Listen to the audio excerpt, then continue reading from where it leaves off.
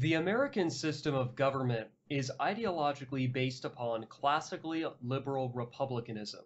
Historically, this stemmed from the colonial era committees of safety, as well as the original committees of safety in England during the English Civil War of the mid-17th century. This republican form of government was first codified within the Articles of Confederation and subsequently into the United States Constitution. Thanks to the Philadelphia Convention of 1787 and their socialization of the war debt, the federal Constitution established the framework for the operating structure of the central government, which is composed of three branches: the legislative, the executive, and the judicial. The legislature writes the laws, the executive enforces the laws, and the judiciary interprets the laws.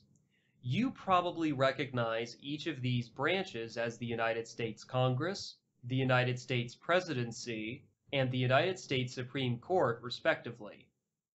These three branches of the federal government are constructed as such so as to provide for a separation of powers, which in England had been originally concentrated in the monarch, and then later distributed between the English monarch and the British Parliament only. Uniquely, the American system of government decentralized political power even more so, as intended by the framers. This separation of powers also enjoys checks and balances, which means that if one branch becomes tyrannical, then one or both of the other two can act to halt the misbehaving branch from getting too much out of control. You must keep in mind that the separation of powers are not just horizontal, but also vertical, by which I mean that each American government has its own three branches, generally speaking. State governments have their own legislatures, governors, and judiciary. County governments have commissioners, sheriffs, and courts.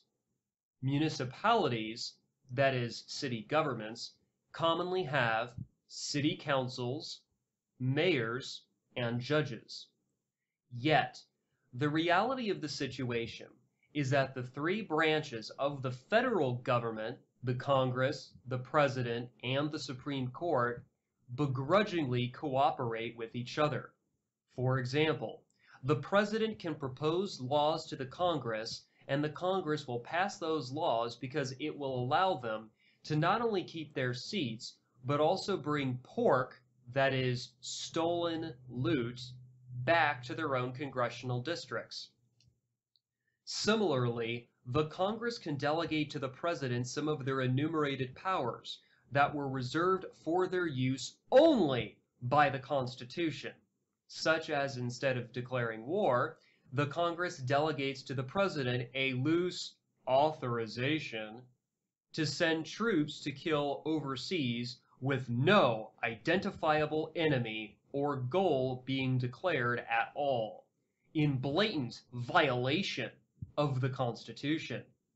Lastly, if the Supreme Court and their inferior courts simply rubber stamp everything that the Congress and the President do, then there is certainly no separation of powers, because not only do these judges refuse to perform judicial review, but they'd rather exercise constitutional avoidance by dodging the constitutionality of a matter brought before them for a ruling decision. According to the Constitution, these public servants acquire their public offices in noticeably different ways.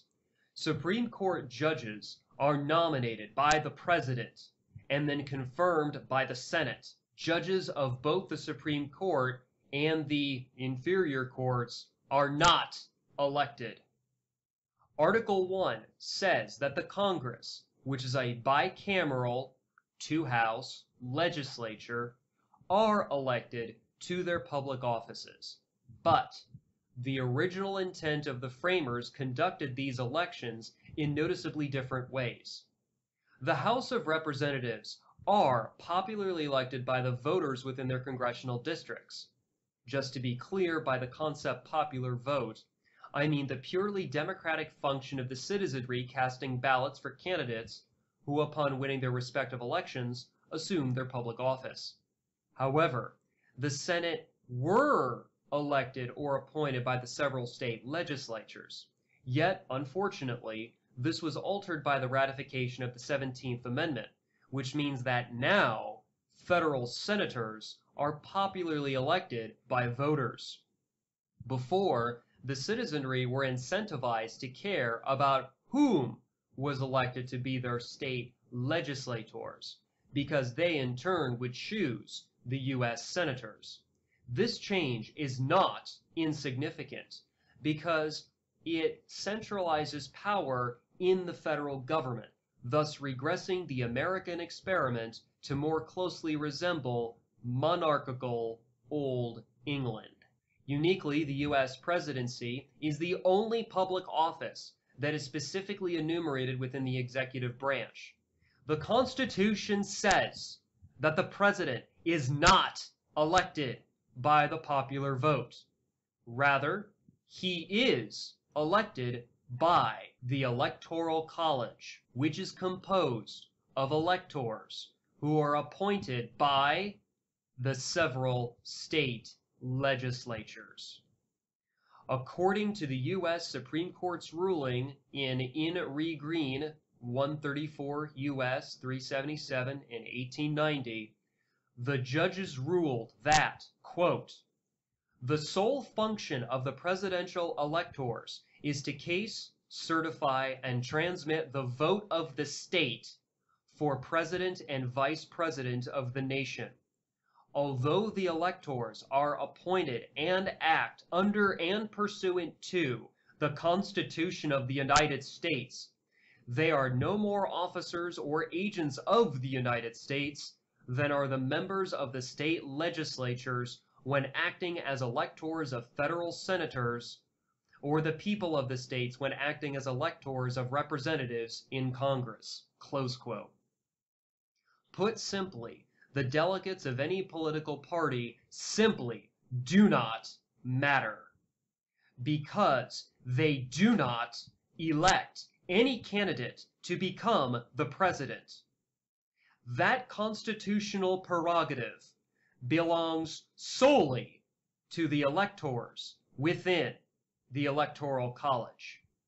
According to the United States Constitution Annotated, which is published by the Government Printing Office, quote, electors constitutionally remain free to cast their ballots for any person they wish, and occasionally they have done so, close quote.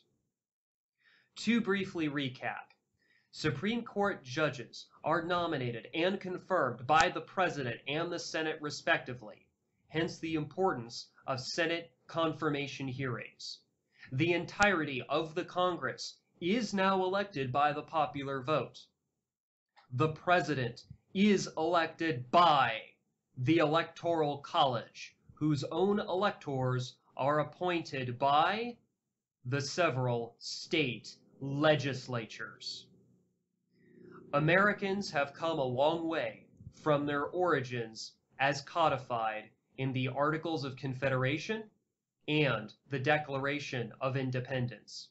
Today, according to constitutional law, your individual votes only count towards electing congressmen and senators.